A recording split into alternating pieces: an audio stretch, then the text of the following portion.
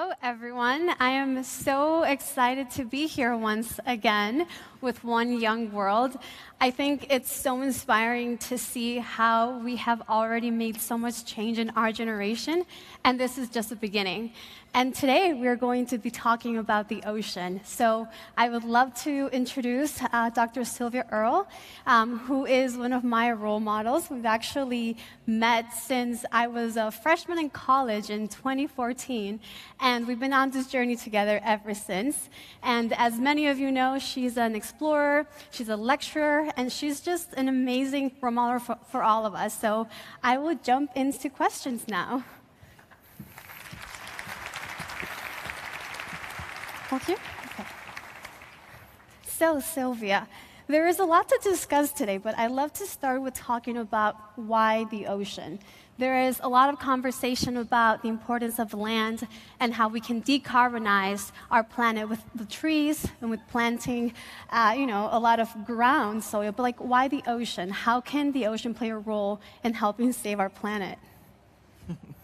How can the planet help save the ocean? How can we, the one species that has undeniably caused the degradation of the land and the sea, consuming nature to foster our prosperity? It's something that began the beginning of humankind, using the natural systems for what we eat, what we wear, places that we live. And you can see tangibly what we've done to the land. It's less obvious what has happened to the ocean. It's been more obvious to climate scientists and others to say trees, carbon-based units, animals, birds, carbon-based units. The connection to nature on the land seems increasingly obvious. Even giving carbon credits to keep trees in the ground really makes sense to me. But what about the ocean, you ask? That's where most of life on Earth actually exists. It's where most of the carbon exists. Economists tend to follow the money. Climate scientists follow the carbon.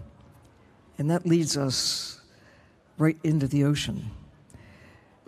When you think about fish, squid, shrimp, whales, you name it, they're all like us. We're all carbon-based units too. And we've assembled so much of what it makes the world function as the biogeochemical miracle that it is, and turned it into buildings, into agriculture. Nearly half of the world has been converted, of the terrestrial part of the world, to agriculture, and has a big carbon cost associated with it. The destruction of forests in order to have the animals and the other organisms, the plants that we consume. Okay, now the ocean. At the World Economic Forum in 2020, there was a study that was released by economists who looked at whales for their carbon value, the way we have been looking at trees for their carbon value. And they came to the conclusion that putting a dollar sign on whales for their carbon came to at least $1 trillion of carbon. Blue carbon is the name now being given to life in the sea. And it isn't just whales. If it works for whales, it works for tuna, swordfish, cod, shrimp, squid, plankton, all life in the ocean, coral reefs, kelp forests, seagrass meadows, mangroves. It's the fabric of life that we need to be aware of, how the connection of the living planet to climate. It isn't just rocks and water. It's the fact that Earth is alive, that we have an ocean, that we have, therefore, the climate, the temperature and the chemistry that makes Earth habitable for us, and it's now at risk. So, we're making some progress on the land of connecting the protection of forests, birds, and other wild places wildlife and wild places, to climate, and to the protection of the diversity of life. But most of the diversity of life is in the ocean, far and away. You know, only about half of all of the major divisions of animal life, of which vertebrates, chordates, creatures with backbones, that includes us and birds and frogs and reptiles and such, fish. But when you think about it, there are at least 30, probably closer to 35 different categories, major divisions of animal life. All of them have representation in the sea. Only about half occur even in the richest rainforests, in the place you could embrace with your arms, in a coral reef or a kelp forest, or even in the open sea. You can find pretty close to half the number of all of the animals that exist, of categories, diversity on the mega scale. Now, the splintery ends that we call species, we've done a lot more looking on the land than we have in the ocean. We're just beginning to understand the diversity of life in the sea, but we do know that we're way behind in terms of understanding the individual species that make up these big categories. So, the precautionary principle, protecting areas that you just leave alone.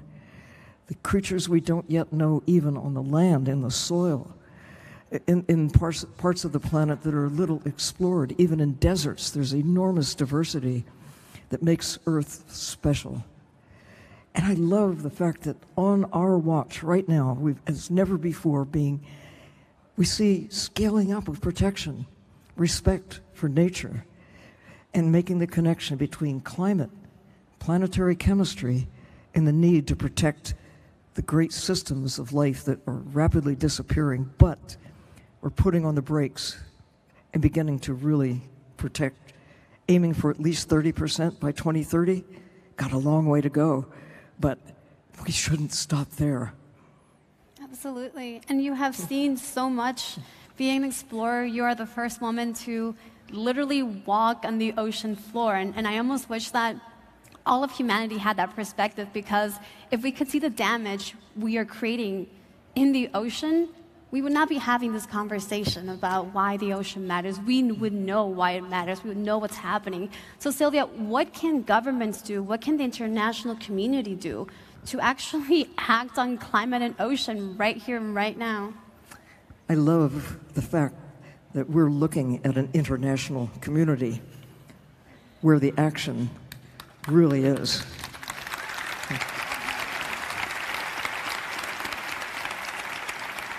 I love the fact that you, 195 countries represented here, you're coming with good humor, with real friendship and expectations that you're here to make a difference. I go to the United Nations meetings. I go to government sessions. I go to sessions where a lot of different so-called stakeholders get together to try to carve up the world. But often the spirit is not like what I see here. Collaboration, cooperation, trying to figure out where's the common ground, not how can we put down the other guy so we can be stronger or better or whatever. So, reason for hope right here that I'm looking at. But here's the thing. Every one of us, whoever we are, wherever we live, we have a stake in the future of nature, the future of the ocean. In my lifetime, nations with a coast have staked out territory in the ocean that they claim as the exclusive economic zones, going out 200 nautical miles, so that my country, the United States, is actually twice as big as what you see on a map. Small island countries, so-called, are actually big ocean countries. Even Australia is twice as big as the Australia you see on maps when you extend out. And Indonesia, the largest island country, many islands make it up, extend their exclusive economic zone out, it becomes significantly larger. Costa Rica, coastal country, grows by 10 times if you include the part that is now blue, not just land. Beyond that, high seas. Who owns the high seas? Well, humans think, of course we do, whales, dolphins, coral reefs, fish. If you ask them, they'd probably give you a different answer. Why do these terrestrial creatures think they own the ocean? Why do they call it our ocean instead of the ocean? That if it belongs to anybody, it belongs to everyone. It's our common life support system. Whether you're a deep-sea fish or an albatross flying over the ocean or a desert rat, you are all connected to the ocean and have a stake in keeping the ocean healthy. Right now, 5 nations disproportionately are extracting wild animals, fish, squid, shrimp, you name it, from the high seas beyond national jurisdiction. Many nations are involved, but 5 take 85% of the wild animals that are living in the ocean. The biggest wildlife trade on the planet we call seafood. We don't give sea animals names the way we do cows, chickens, and pigs. At least they represent basically single species. But what's a fish? 33,000 kinds of animals are known as fish. We see lobsters. What kind of lobster are you? There are at least 100 different kinds of lobsters. And we just lump them together and measure them by the ton. That has to change if we are to successfully address climate, to successfully address the diversity of life, if we are to successfully have a planet that works in our favor. We've gotten into the habit of looking at animals in the sea as products, whales as barrels of oil and pounds of meat, looking at shrimp, looking at squid, some of the most amazing animals on the planet, octopus. If you have not seen The Octopus Teacher, little film, it's on Netflix, that describes how one person got acquainted with one octopus, a little bit like Jane Goodall getting acquainted with chimpanzees. But this creature doesn't have 4 appendages, 8 legs, and a big brain. And you somehow can't think about octopuses the same way again, or our relationship with other forms of life that don't have a backbone, or even those that do, like fish.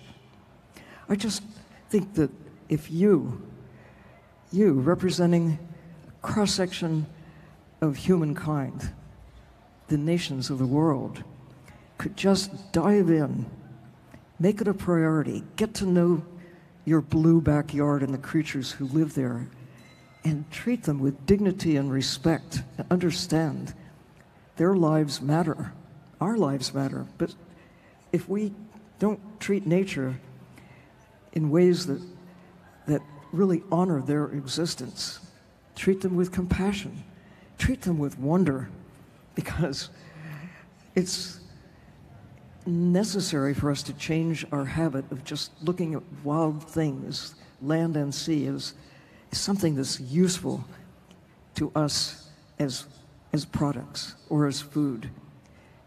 If we are to have a planet going forward that works in our favor, we have to treat nature, including the blue part of the planet, with greater dignity and respect. Thank you, Sylvia.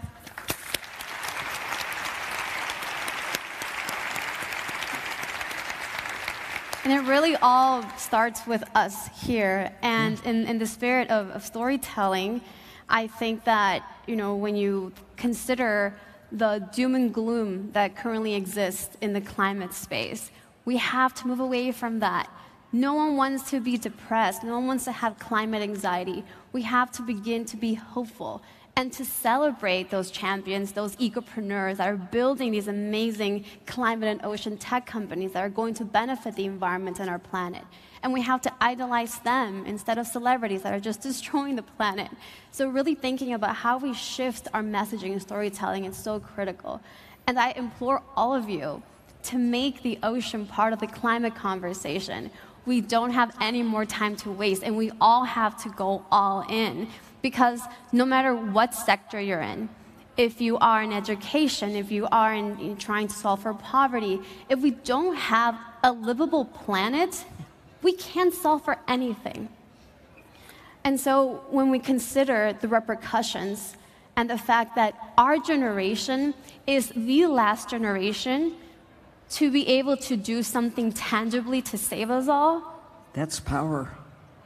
It's power and it's responsibility for all of us here. And so we, as ocean champions, and we dedicate our lives to saving the ocean, we ask all of you to join us on this journey. Use your skill set, use your passion, use your voice, and never stay quiet, because we need to demand more from corporations, from governments, and from ourselves. What more can we do? So I have a question for you. And that is, what role does storytelling have in achieving the solutions to the problems you've just identified? Well, I think we need to find more role models. And we need to find people that are actually on the ground building these innovative technologies. We also need to look for diversity and inclusion in everything that we do, especially in the climate space. At SOA, we've supported over 7,000 young leaders. We've funded them, we've accelerated them, and we have 270 ocean solutions that are out literally in the ocean right now, working to solve these problems. So I think that for all of us here, continue the conversation. We cannot stay quiet anymore. It's our future, and it's our responsibility to truly act. So what advice would you give individually and collectively to those assembled here? Walk out of here. What kind of oomph can you sprinkle among people to say, okay, here's a recipe to make a difference? What would it be? So one of the quotes that keeps me going is one from Martin Luther King, and he says, if you can't fly, then run. If you can't run, then walk. If you can't walk, then crawl. But no matter what, just keep moving. And for us,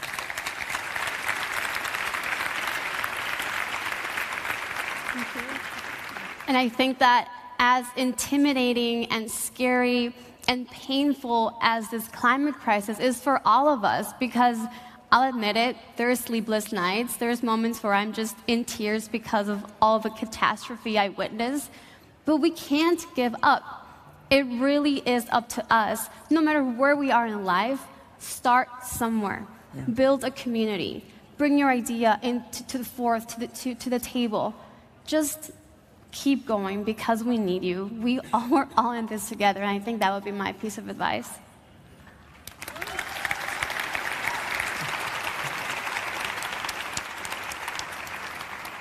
When you think about it, look at things that have happened that have brought us to where we are, and you peel back the layers of how did the telephone come to be? How did airplanes get developed? How did we learn the languages that we have? And as you dive back into history, you usually find that there's somebody who got it started. Mm-hmm. Someone did something, but they didn't do it alone. It took, to go to the moon, we celebrate the great heroes that put their footprints on the moon, but they did not get there by themselves. It took an amazing amount of current engineers, scientists, and industry, and science, all that, plus all that has gone before that got us to the current level of knowledge that enabled us to achieve what is now achievable that could not happen a century ago or even 50 years ago. You really are blessed with unprecedented knowledge. It's, I think, my answer partly to the question I posed to you is tap into that knowledge, but don't think that that's all there is. We're just beginning to get our minds around the magnitude of what we don't know, how much more there is to discover, and what you can do, every one of you, using whatever is special to you. And to realize that as we sit here, there are others who are gathering to carve up the world, to carve up the ocean. And there are two issues right now that regard the high seas. Biodiversity of life on Earth that is concentrated in the ocean, and the deep sea mining that is this year, in this 12-month period, decisions are being made that will determine the fate of so much of the planet. Please keep an eye on them, those who are making decisions. Use your voice, use your knowledge, use your influence to really put people on the line. So you know that this is make or break time. We will protect the processes that make Earth habitable. Climate, chemistry, biodiversity are on the line. And we need all of you to join us on this journey. So thank you so much, Sylvia, for our time together. And thank you all of you for being here with us today. That was wonderful. Thank you, Sylvia. Thank you, Daniela. What a wonderful conversation. Thank you so much. Thank you so much.